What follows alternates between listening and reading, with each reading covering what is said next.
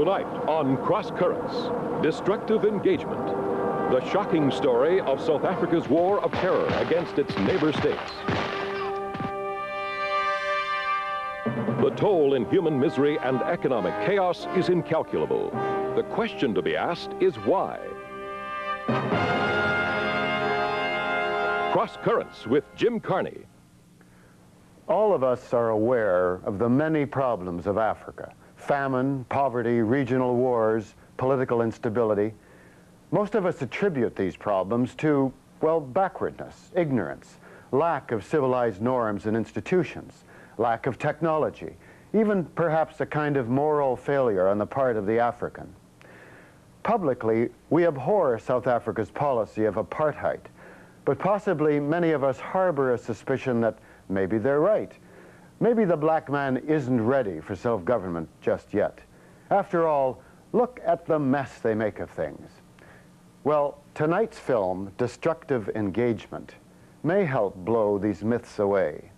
The film shows what many observers have long been saying, that at least in the southern half of the continent, the famine, poverty, and political chaos is not a result of the black nation's inability to run their affairs, but rather because of a systematic campaign by the Republic of South Africa to destabilize, that is, wreck, the economies and societies of its neighboring countries. Now, why would South Africa want to do that? Like all governments, South Africa describes its policies in the most virtuous terms. Essentially, it is defending Western civilization and its Christian values against the creeping menace of Marxism. Moscow is manipulating the ignorant black masses inside and outside South Africa as part of its diabolical global plan. Clearly, against this total onslaught, South Africa must mount a total strategy, incorporating military, economic, political, and diplomatic tactics. Well, let's look behind this heroic defense of Christian values and free enterprise.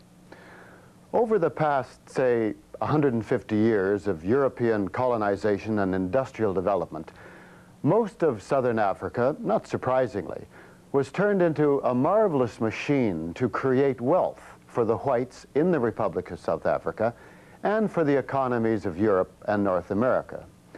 Today, southern Africa has become a vital market for South African goods and services, and a captive market at that. Historically, South Africa has controlled the region's economic infrastructure. If you wanted to export or import, you did it through South Africa. If you wanted to phone, buy, borrow, invest, ship, travel, you dealt with a South African firm. In addition, while South Africa likes to present itself as an industrialized nation, its manufactured goods in general are non-competitive in the world market. The quality is too low, the cost of production too high. But through the manipulation of import tariffs, freight rates, and subsidies, these goods become the only choice for black African states. In fact, during the mid-1980s, South Africa was earning about $2.5 billion a year in trade within the region and spending about $500 million. Then, of course, resources. South Africa is critically short of oil, electricity, and water. Within the region, however, there are enormous water and hydroelectric resources, coal reserves, and in Angola, oil. For more than a decade, South Africa has been partially dependent on electricity from Mozambique and Angola. She is attempting a controversial scheme to divert massive amounts of water from tiny Lesotho. For her own survival, South Africa must, as she sees it, remain the regional superpower. This gives some indication why the last thing the white South African government wants is a group of independent, prosperous, probably hostile black nations isolating her at the tip of Africa. This threat, presented as a communist menace, justifies the need for a powerful military force, which in turn creates a need for propaganda. That is, proof that the Marxist threat is real, that the border states are teeming with dangerous subversives, that harsh police military and economic action is necessary. The social and political havoc that this creates in the border states generates a genuine revolutionary reaction, which is encouraged, supplied, and exploited by South Africa, largely in the form of what are called surrogate armies, such as the MNR in Mozambique and UNITA in Angola. The real tragedy, aside from the appalling human suffering, is that virtually all of these countries are inherently rich. Mozambique, Zambia, Zimbabwe, Angola are verdant, fertile agricultural countries. All have substantial mineral resources, relatively well-educated populations. All should and could have reached much higher levels of social and economic development. The one fundamental requirement for social and economic development, true independence and self-sufficiency, the one thing that these countries need is peace. That is the one thing South Africa is determined they shall not have in the name of defending Christian values and free enterprise, of course. Now, destructive engagement. The explosion occurred just before dawn at a house in Harari's Avondale suburb. The neighbours said the house was used about 2 miles from the outlawed African National Congress of South Africa offices, which were last year the target of a bomb attack by South African visited the scene of the explosion, a double-story apartment building about a mile from the city centre. He told reporters he had what he termed intelligence linking South Africa to the explosion, but he didn't go into details. The South African regime knows that it's fighting a losing battle. What it is now trying to achieve by destabilizing frontline states is to delay that day when apartheid is no more. As the black majority in South Africa are more oppressed by the government state of emergency, violent scenes like this have become commonplace.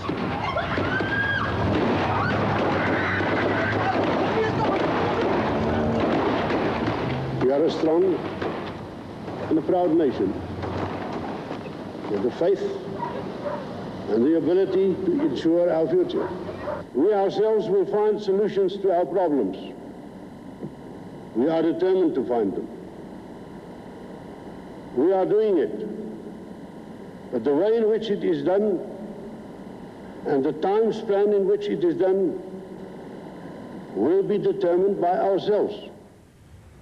South Africa has never wanted to fight a war, a revolutionary war within its borders, because it wanted to hide the reality of a civil war from the white population.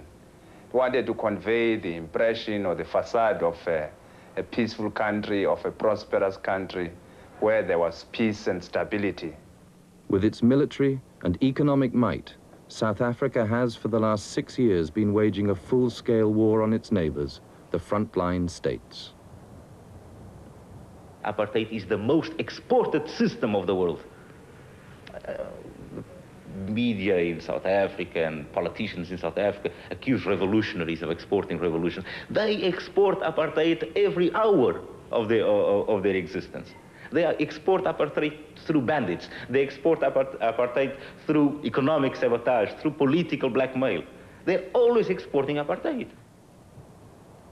All the frontline states, Mozambique, Zimbabwe, Botswana, Zambia, and Angola, are living under fear and threat from South Africa. And each country can compute, perhaps in billions, what damage South Africa has caused. With smashed industry, restricted trade, famine, and death, the frontline states are being devastated. If the situation was different, we would have used that money for capital development or economic development for the better living of our people. But we are forced by circumstances now to go for militarization.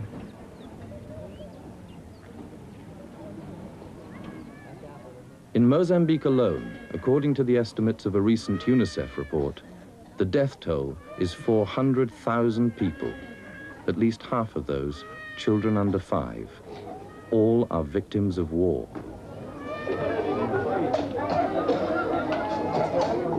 The South African government can, however, prevent the ANC from enjoying secure base facilities in neighboring states. In this regard, it is not only the government's right, but in fact it is its duty, like that of all other countries, to protect its citizens against terrorism. The government will consequently take action against the ANC and its shelters when and wherever the situation demands. South Africa justifies this war by claiming the right to attack the ANC and its shelters when and wherever the situation demands. However, they constantly hit civilian, non-ANC communities as part of a total strategy of destabilization. It's keeping Black Africa at bay. They have nothing to defend themselves against in relation to the neighboring countries. The neighboring countries don't want to attack South Africa. They don't have the capacity to attack South Africa. The neighboring countries are merely saying what the rest of the world is saying, that they are opposed to the apartheid system. This destabilization leads to deaths of innocent human beings, either through deprivation or through bullets.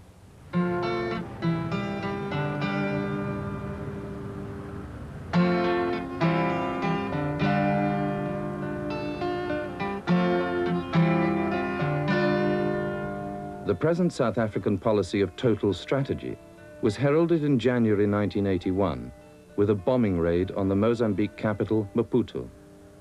This was the first official cross-border raid since the invasion of Angola.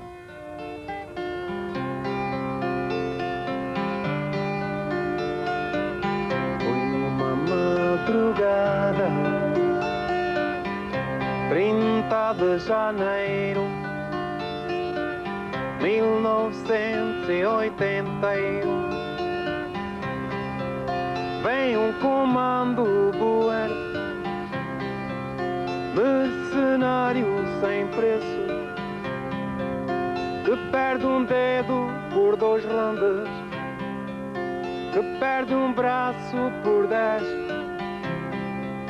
que perde pé por 20, e quando perde a cabeça, quanto lhe pagam? Quem sofre? However much South Africa pursues its policy of destabilization, in this case a euphemism for war, the opposition of the frontline states to the apartheid regime remains implacable.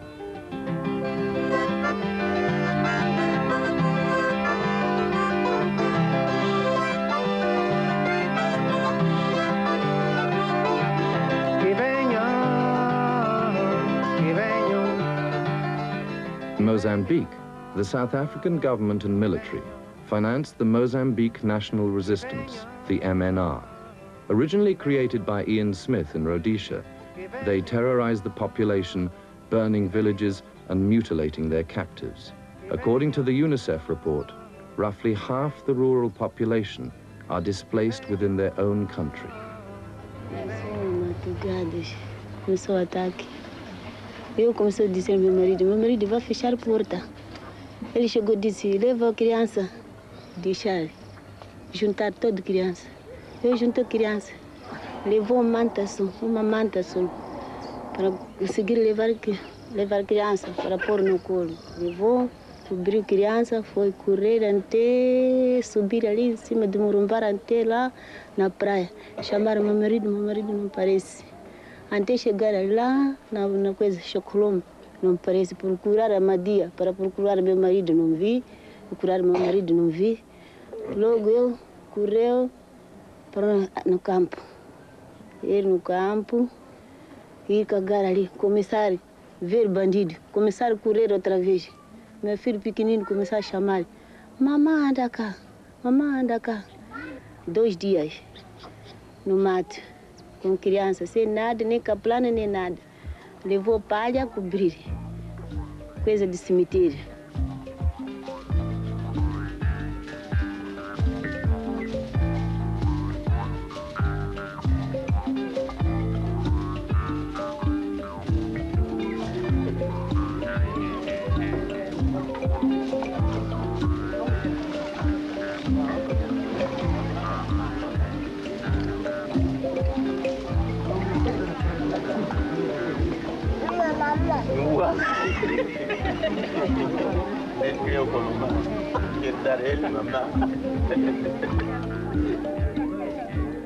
Frelimo troops protect the families in displacement camps against MNR attacks. People don't run away from liberation movement. People don't run away from the ANC in South Africa. People do not run away from Frelimo in Mozambique, from the PAIGC in Guinea-Bissau. They didn't run away from the MPLA in Angola. They run away from the MNR. Why? Because they are not a liberation movement. They don't want to be linked to a band of murderers who are, above all, murdering for the military in South Africa. Despite the fertility of their land, peasant farmers can do little to cultivate as they are not safe from attack. A grande dificuldade, primeiro, é a alimentação para estas famílias. O vestuário para as mesmas famílias. Temos tido dificuldades em quantidades ínfimas de medicamentos que recebemos para o distrito, piorando agora que as populações estão a chegar continuamente na sede do distrito.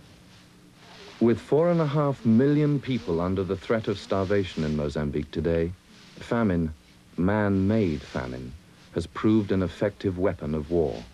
Aqui, realmente, o primeiro ponto era de fome. Vivemos aqui pouco tempo, que as nossas mulheres, nós também andávamos a iluminar mangas de noite para aproveitar e alimentar os nossos filhos. E parece-me que já não há nada, agora acabou. Pensamos, a nossa preocupação muito era disso. Em primeiro lugar, pelo menos ter de comer. Está aqui ainda há 2 semanas, outras crianças também talvez estão a passar mal. Sim. Ainda estão a registrar também doenças de areia por causa das folhas que comem de qualquer maneira.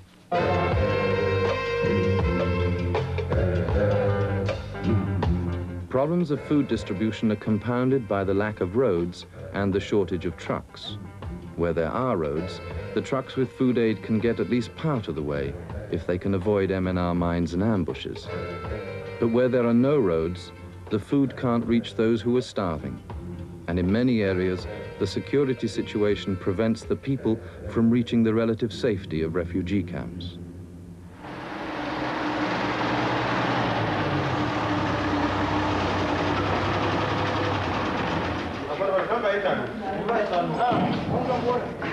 Eu realmente, como turista do departamento comercial da Faculdade de Naturais de Climane, sempre tido problemas muito graves durante a nossa saída para os distritos. Procuramos muitos perigos. Realmente os bandidos andam sempre a tentar violar a nossa mercadoria. E saímos daqui para Mocoba sempre temos tido problemas sérios de bandidos armados.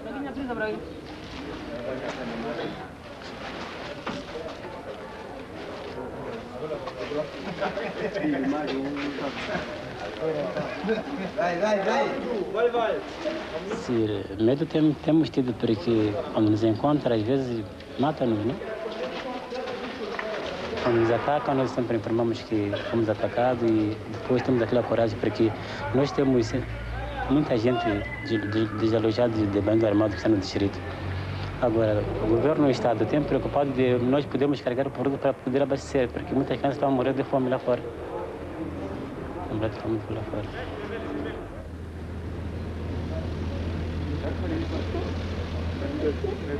Not only do the MNR attack food and fuel convoys, they also kill and maim civilians, often in horrific ways.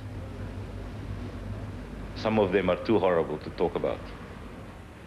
And the Western media would move into an hysteria about African backwardness instead of blaming the very people who they supported. Apartheid, South Africa. Well, the most known acts of terror include cutting of ears, cutting of lips, cutting of noses, severing arms, cut your arm, put it into your mouth and say, eat Frelimo's food or Marshall's food, destroying villages, massacring peasants, massacring passengers in buses, destroying the livelihood of people, destroying infrastructure. No dia 11 de julho do ano passado, chegaram os bandidos armados em minha casa e quando chegaram, a primeira coisa, deram licenças. Quando deram licença, eu julgava que fosse minha família. Quando saí para fora, encontrei então katanas, machados, zagaias. Um deles perguntou-me: "Ei, você, este que é Raimundo Buchapa, o professor mais antigo do tecido da Bagagem da Costa?" Eu respondi que sim. Disse então: "E você mesmo sempre canta ensinar as crianças, dizer abaixa bandidos armados?" Eu disse: "O senhor, como está a filmar assim? Conforme como o senhor está a dizer, dizer que não sou professor, não pode dizer que sou professor, sim, senhor. Então segura-me bem primeiro." Mandou os outros para me segurar. E seguraram-me. Eita, ficaram já 3 espingardas, eu no meio. "Levanta-te." Então eu levantei. "Você é professor já há 35 anos, não é? A gozar aqui, desse tempo, a ensinar as crianças, não é? Agora tira pano." Então eu comecei a tirar. "Tira depressa." Tirei. "Você agora vai morrer, porque você é professor. Está a instruir as crianças." "Ah, sim, mas que eu vou morrer por quê?" "Sim, porque você foi a Maputo passear." Logo então, pronto. "E fica de bem." Eu fiquei. Depois, "Olha aqui, katana." Levaram para a katana. "Olha para quê?" Não, eu não tinha maneira, tinha que acertar. Logo então, fiquei assim. Logo quando tirou ali da espada, então eu virei assim.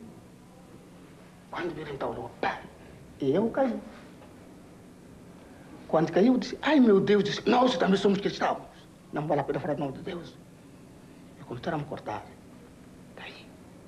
E vieram cortar também aqui. Deixaram. Das 4 horas de madrugada do dia 11 até ao meio-dia, estive lá no sol. Então, quando vieram essa tropa, levaram-me e levaram diretamente para aqui, no hospital de Central de Carney.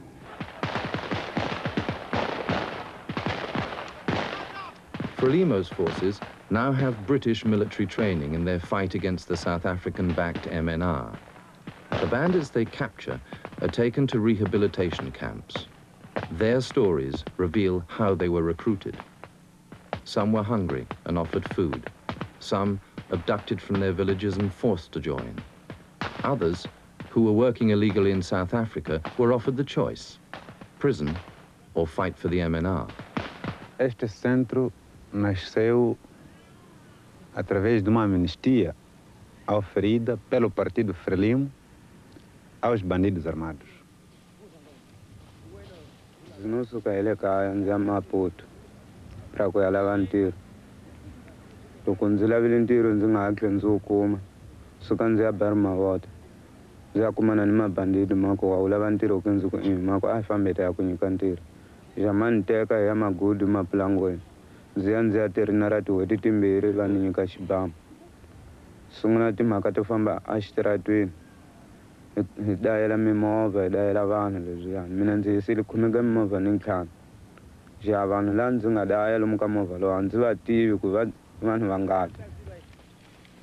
A tendência do bandido armado é raptar, matar, saquear bens da população. Não há nenhum exército que luta contra a população. O exército luta contra outro exército. Não luta contra a população, mas o bandido armado mata populações. Aqui em Moçambique, mata. Rouba os bens. Chega, apanha uma aldeia como esta, queima. Apanha a escola, queima. Mata professor, mata os alunos. Portanto, dá a entender que ele não tem política, o bandido armado.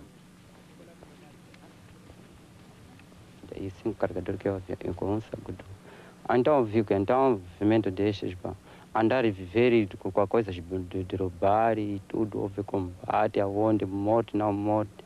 Então, prefiro eu ir desenterrar sozinho, de que eu ficar só aqui na mata, ser matado de graça, E a meus família não me vir onde quer morrer. Não, este é o nosso povo, que nosso povo não podemos perder.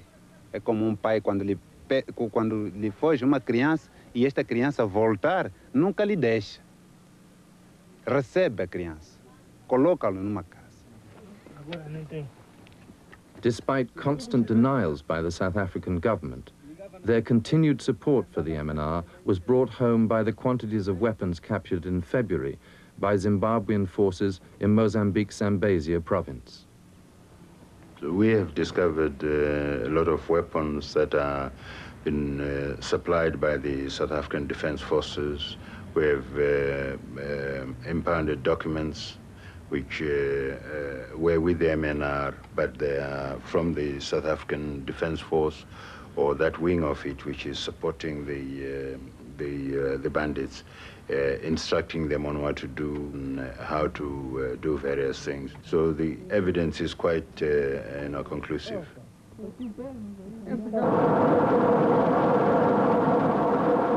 Zimbabwean troops are fighting in Mozambique to protect vital transport routes to the sea.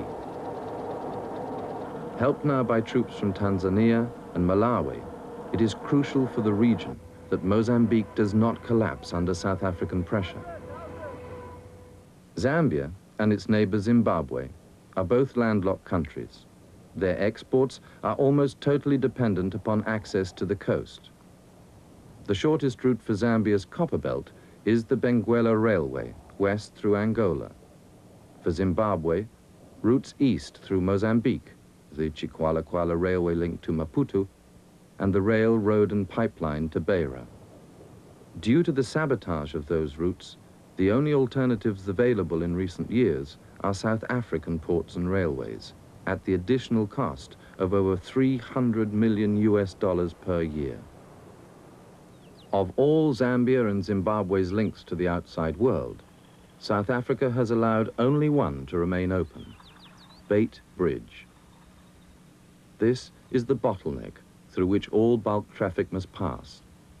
It represents a powerful economic weapon, and as South Africa has already demonstrated, they can close the line at will, as they did for a period in 1982, cutting virtually all trade to and from Zimbabwe.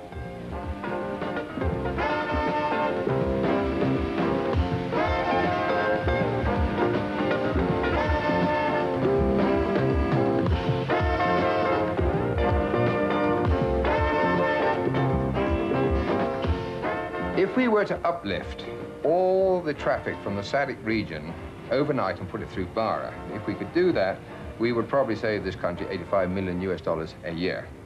So it gives some indication as to the cost to our import and export industries by using the longer routes at the moment, and what could be achieved in savings by using the shorter routes.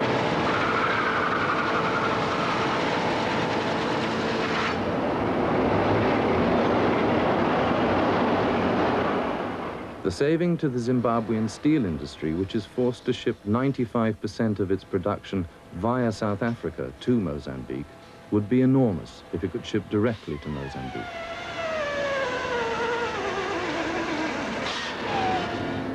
Regrettably, it is expensive for us to ship our products through South Africa. We lose on an average of 60 Zimbabwe dollars per ton, and that is a valuable foreign currency lost. And in our view, we would like to have the Chikwalakwala line running, and we would be in a position to earn more for our products on the international market.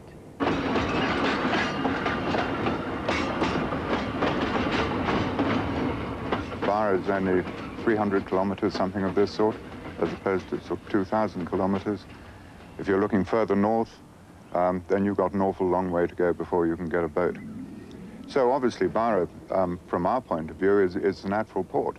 And you know that the development that's taking place now with the Bara line and the Bara corridor is of tremendous advantage, you know, not only to us, but to everyone involved in exporting.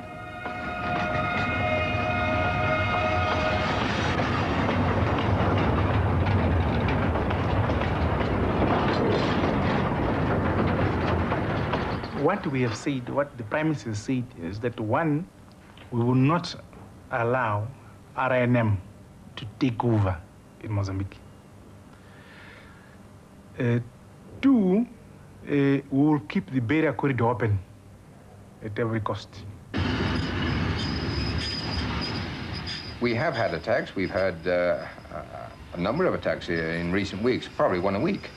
They tend to be of a sabotage nature. It's a landmine on the railway line or explosive charge on the pipeline. The MNR seem to avoid ambushes. They seem to avoid frontal attacks. And I think the reason for that is the fairly high density of troops which are now occupying that corridor. So in other words, they're fighting shy of a confrontation with the troops. But the MNR continue to sabotage the line. On the night of the 12th, bandits placed explosives on this bridge. This has been one of the worst acts of banditry on the section since we've arrived here. This closed the track for 3 days. No trains were able to cross this bridge. This was a major one. It was heard throughout the area here, and in actual fact, it set panic to the population here. We've also had many minor acts further up the line where trucks have been derailed, but those were minor, where we 1 or 2 days only. The Zimbabwe security forces are manning right along the line in conjunction with Frelimo, but it is a difficult situation. Zimbabwe and Mozambican railways are working together to rehabilitate the Beira corridor. We are helping the Mozambique just because they won't afford to make this railway line or to maintain this railway line.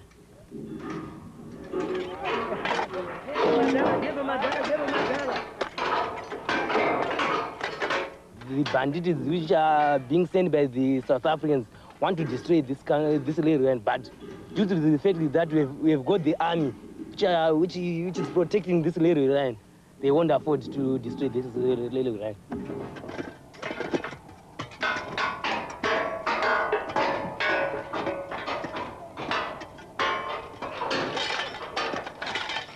We want our country to develop just because we want those minerals which we dig in our country to export them to other countries like Germany, France, Italy, and so forth.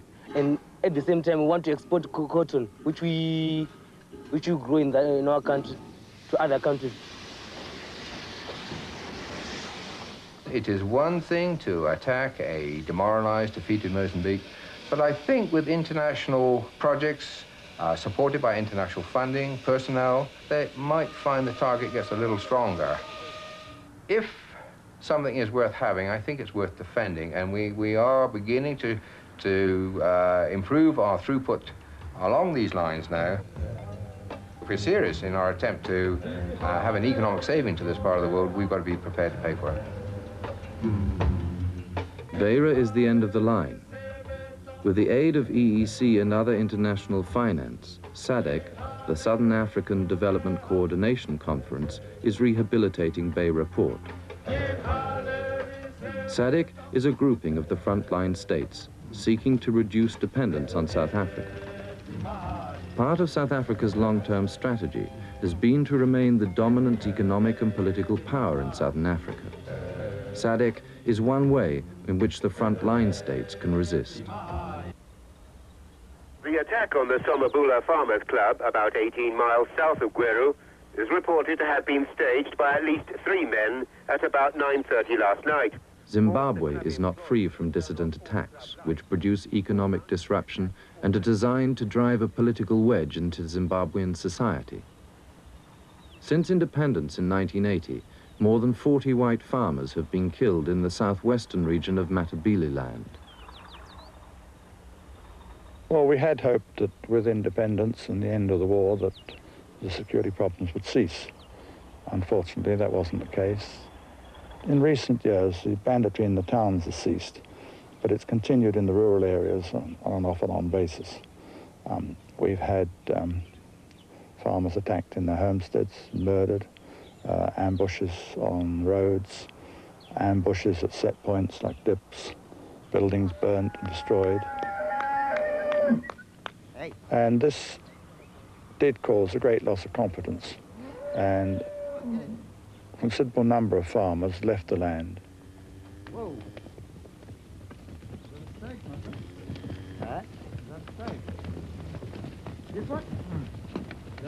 After a series of murders in the Casey, South Marula area, we had to withdraw all the farmers from that area. This obviously was very detrimental, and after discussions with government, we were able to establish farm militia.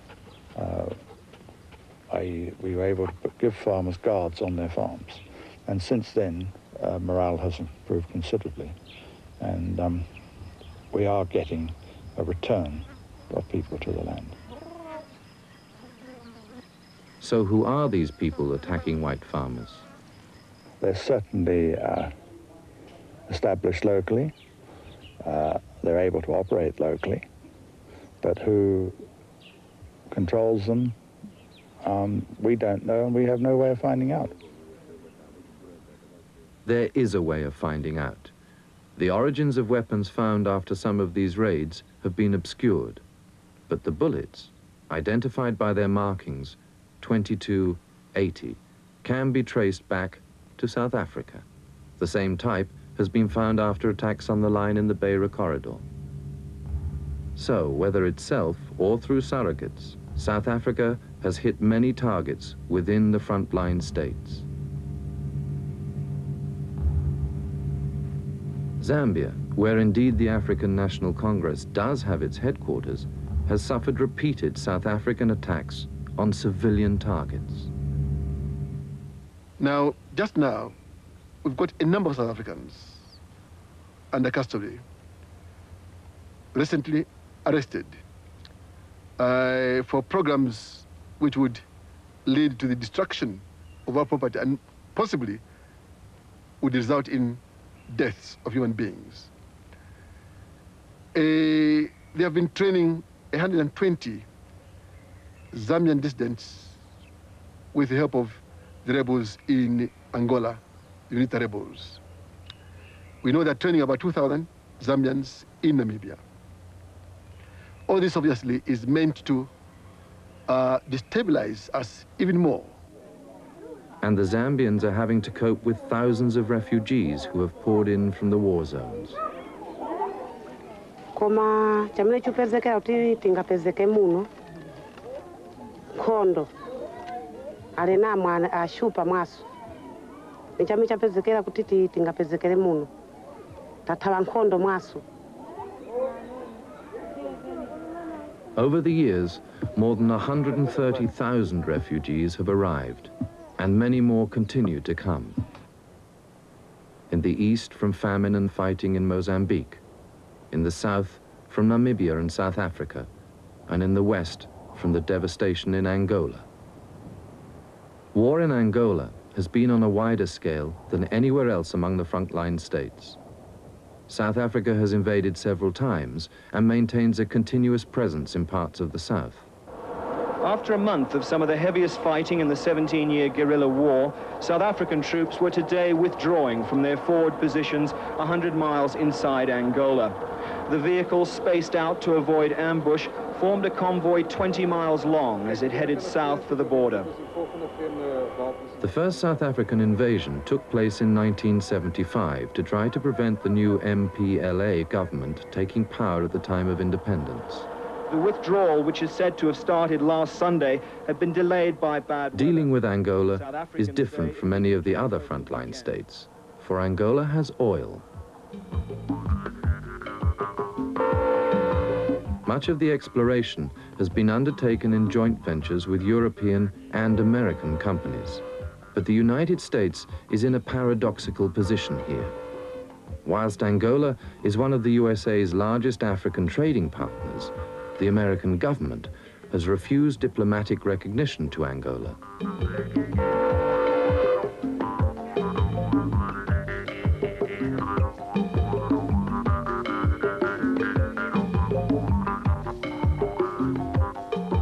Oil installations have been among South Africa's direct targets. Here at Namib, South African commandos were successful. Afterwards, we get the attack team together again. Once on the speedboats, we returned to the mothership.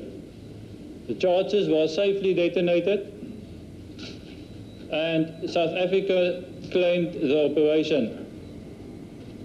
This was the operation launched with the aim of destroying the oil storage tanks in Cabinda Gulf. But at Cabinda in 1985, 2 members of a daring sabotage raid were killed and 1 was captured.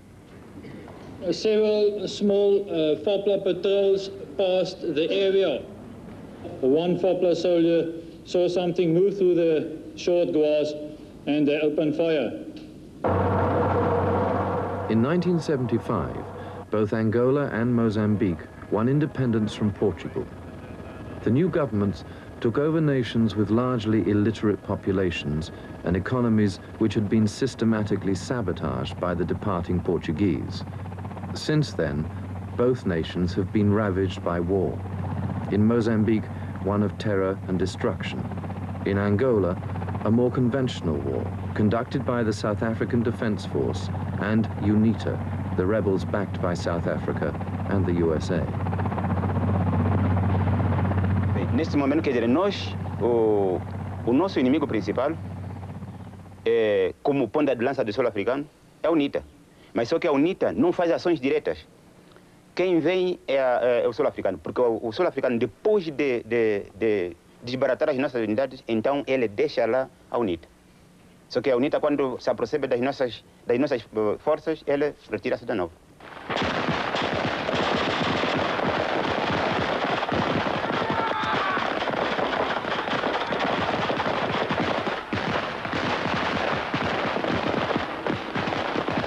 No momento desta área não existe UNITA, mas sim, a UNITA muitas vezes que sai do interior da Namíbia por aqui, junto com mista com o sul-africano.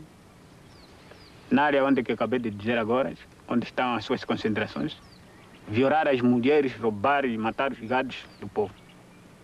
Mas ele, para chegar até aqui, a UNITA para nós não é nada. Mas a situação preocupante é o gesto sul-africano. UNITA forces have direct backing and recognition from the USA, and in Mozambique, the MNR have received funding from right-wing American and Portuguese groups. Neither UNITA nor the MNR could have survived without this backing. A gente que vive aqui, toda a gente, a população sabe de antemão a política que a UNITA faz contra a população. Porque de antemão o povo sabe que a UNITA, quando vem, mata populares indefesos, porque quando as nossas unidades não vêm para poder roubar. Ainda ontem à noite veio aqui um popular que veio aqui, um grupo de UNITA por ali que na via que liga Xangongo, veio lá para saquear as coisas do povo. Roubaram roupa, comida, mantas. É a ação que faz contra o povo. E o povo realmente sabe quem é que está defendendo o povo. The display of captured UNITA weaponry shows the extent of their Western support, whilst precious little support flows to their victims from anywhere. O problema é primeiro e mais grande. Agora no hospital, muito difícil problema. Faltam, não há gesso, não há penso, não há água, não há, às vezes, eletricidade. Eu vou explicar quando eu estou a perguntar este problema. Parece que estas pessoas que têm arma e atiram crianças, mulheres e velhos, parece que esta pessoa não estuda nenhuma classe. Ele não sabe nada. Porque qual normalmente pessoa pode atirar crianças? Nunca vi. Este é só isso. Eu estou a perguntar. E antes eu também penso que esta pode ser, esta não é verdade. Quando não vi as suas olhos, eu nunca pensar antes que pode esta. Nunca. Quantos filhos você tem? Eu tenho 7. 7 filhos. Marido, tem? Tenho. E você apanhou a mina onde? Estava a fazer o quê? Fui no capango para apanhar coisa, cravão, para vender. Sim. Depois a chuva começou a chover. Depois entrou no cedro. Depois apanhou coisa, mina. Mora mesmo aqui no Calombrinco. Veio aqui no 68, aqui no Ambo. Saiu num bailundo. Quem você acha que põe as minas, pôs a mina que lhe fez isso? Quem foi? Eu não sei também. Eu disse assim, vou apanhar essa coisa, vou ficar aqui, porque tem a chuva, tenho neném. Depois apanhou coisa, mina, porque ficou com o neném nas costas. Mines are sown in the fields where people go to work. Few are killed, but many are seriously maimed. The clear intention is to tie up as many resources as possible in caring for the wounded.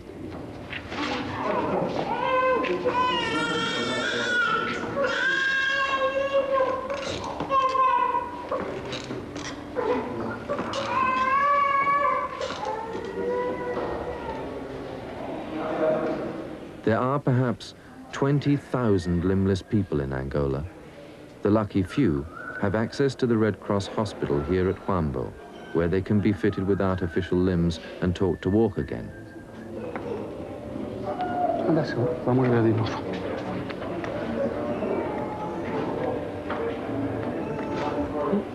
Disabling people, disabling chances of material progress and peace. Those are the aims of the rebels. Some places, like this School of Agricultural Science, are targeted for repeated attacks. It was bombed in March 1987 for the 3rd time. Quando de facto a confrontação não é possível, quando nada mais há a fazer, resta apenas a via da destruição pura e simples de objetivos que nada têm a ver com objetivos militares, não é? Efetivamente a explicação só pode ser essa. É de facto uma atitude que demonstra que de facto não há nenhum outro objetivo por parte da UNITA que não seja a destruição pura e simples das instituições, das estruturas, sejam elas económicas, sejam elas de interesse social da República Popular de Angola. By the destruction of places which could help revitalize the economy and the constant threat of bombs and mines, the Angolans are prevented from rebuilding their society. Together, South Africa and the rebels have destroyed vast areas of southern Angola with the displacement of hundreds of thousands of people.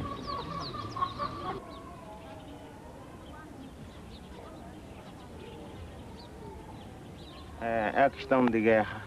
A situação é esta que a guerra que nos foi movida através do sul-africano, matando, violando e roubar o gado, todo o bem do povo angolano.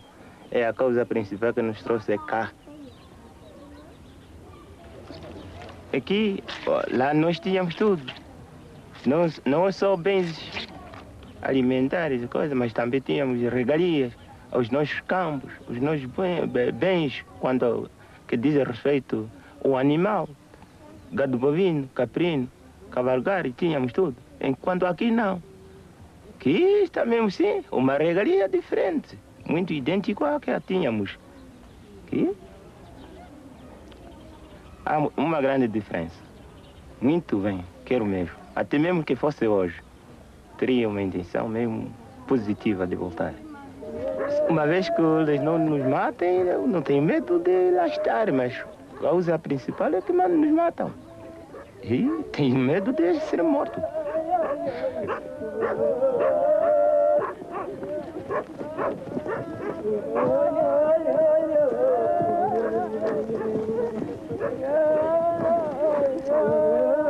Quando atacaram a província do Cunene, algumas escolas foram destruídas e morreram alguns dos nossos pioneiros e professores. E dali fugimos para a província vizinha, que é a província da Huila, onde nos encontramos até agora. e os sul-africanos continuam a massacrar o nosso povo em algumas áreas do Cunene, até a data.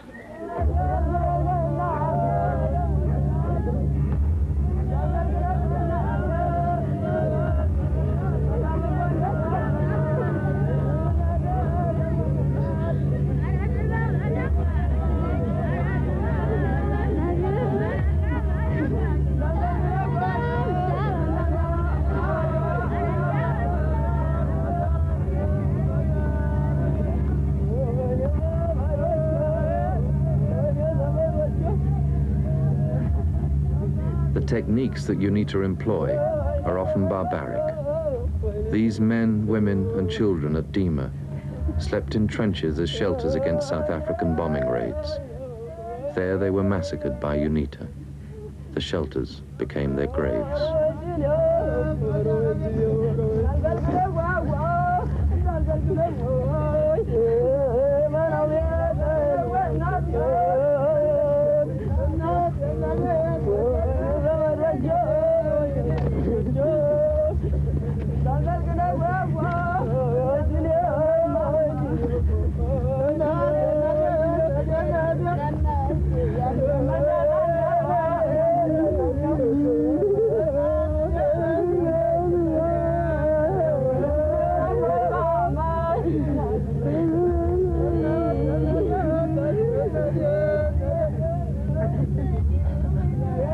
It's a crime against humanity.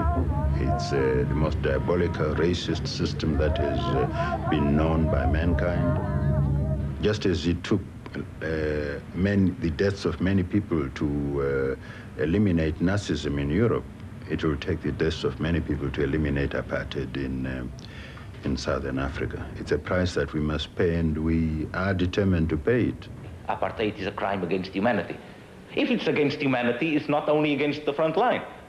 So humanity must get involved. The governments of the world must get involved.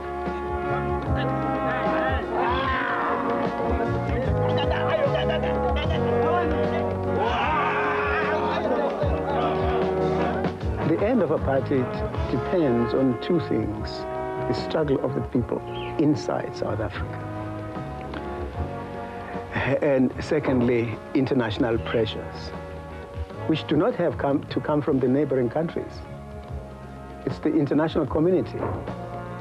And no amount of aggression against neighboring countries is going to save apartheid.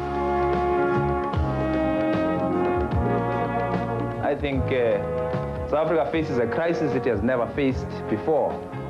It faces a serious economic crisis. The army is overstretched. The army is involved in Namibia, in Angola, it's involved with the MNR. But now for the first time, the army is actually involved within South Africa.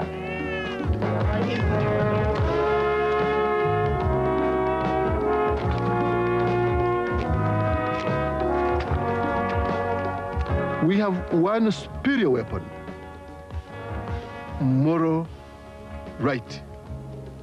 Political morality is with us. They have a rotten system to defend, and nothing like that is defendable in the long term.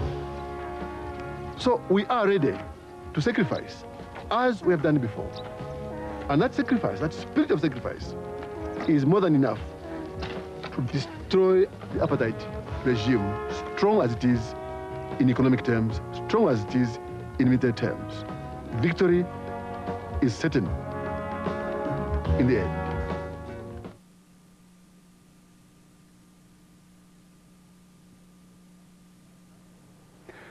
In 1980, the 9 black countries of Southern Africa formed the Southern African Development Coordination Conference, or SADC. Its primary goal is to liberate their economies from their dependence on South Africa. But SADC relies on international aid for its projects. By 1986, it had identified $5 billion worth of projects, mostly for transportation and communications. At that time, more than $1 billion had been committed, and another billion was under discussion, considered a remarkable international response. At the same time, SADC reported that between 1980 and 1984, South Africa's destabilization policy had cost SADC members close to $10 billion in actual war damage, increased military expenditures, lost production, and so forth. Today, it is probably closer to 20, if not $30 billion, far more than all of the foreign aid received over the same period. The kind of small-scale, irregular war seen in the film tonight has been endemic throughout Africa for the past 30 years.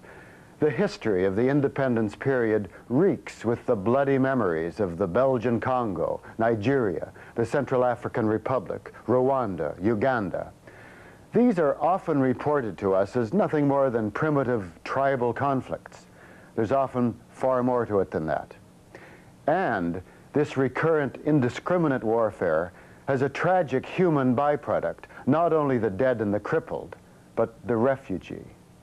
Africa is now estimated to have more than 5 million refugees, half the world's total, and the numbers continue to rise. Next week on Cross Currents, a film called Fugitives in Africa examines this man-made disaster. Here's a preview. Africa used to be known by outsiders for its mystery and its beauty. Now it is better known for its poverty, its wars, and above all, for its refugees.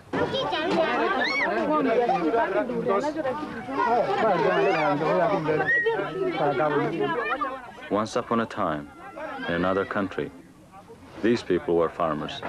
They had cattle, they had crops, they had families, and they had future. Now they live a suspended existence. They have lost control of their own destiny.